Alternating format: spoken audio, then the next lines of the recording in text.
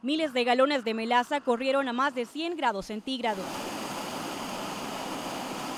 hasta llegar al río Las Cañas de Apopa. Según la ministra de Medio Ambiente, la bodega donde se originó el derrame es alquilada por empresas procesadoras de caña y al parecer carecen de los respectivos permisos para realizar este tipo de actividad.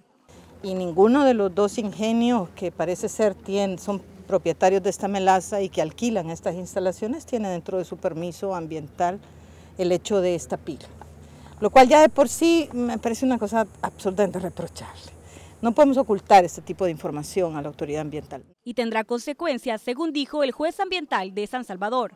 Podría ser conforme a la ley, ¿verdad?, la imposición de una multa, ¿verdad?, además de ordenar medidas preventivas inmediatas, urgentes o de corrección. Y lo otro podría ser también ordenar medidas de restauración urgentes. Las autoridades todavía no pueden precisar cuánta melaza se derramó esta vez, pero aseguran que el contenedor tiene capacidad para 2.5 millones de galones.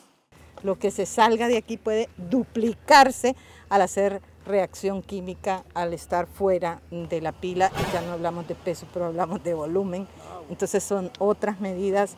El río Las Cañas ciertamente no tiene la calidad de agua, o no tenía la calidad de agua que tiene el río La Magdalena. Este río es un río bastante contaminado, el río de Las Cañas, de manera que no vamos a hablar de afectación en la vida acuática. Para evitar que la melaza continuara avanzando, maquinaria pesada ingresó a la zona para construir bordas temporales que impidieran la llegada de melaza al río.